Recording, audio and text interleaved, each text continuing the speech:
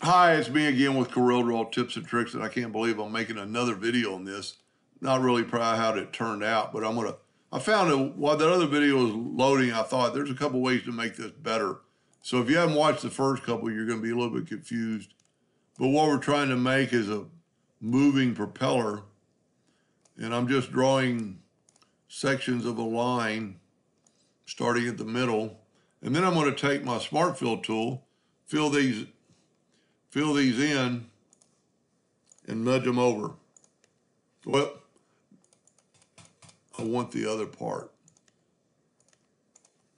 Then take this and delete it.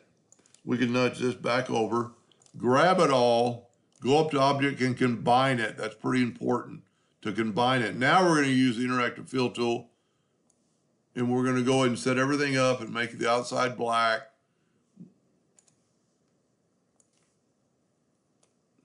And move our slide bar up. But here's the key. Go right here to the optical fountain fill, move this to the center, and then voila, you've done all the work that we did earlier. I had to do it individually. Grab all that, go to effects, blur, and let's try, maybe play around with some blur. Man, that might be the key. That's too much. But you could, play around with the blur tool and see what you think.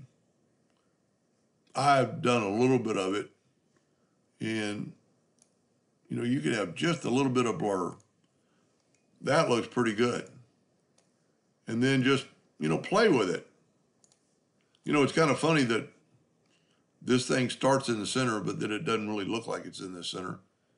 Let's go ahead and put it on our airplane and see what happens. I might have already grouped this together.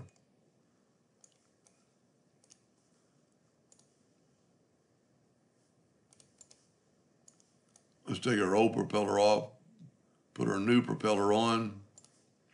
And I'm hoping this is even what the gentleman was wanting. He might.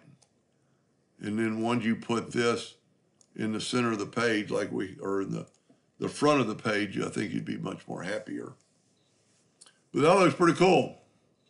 Anyway, I hope that helped a little bit, and thank you for watching.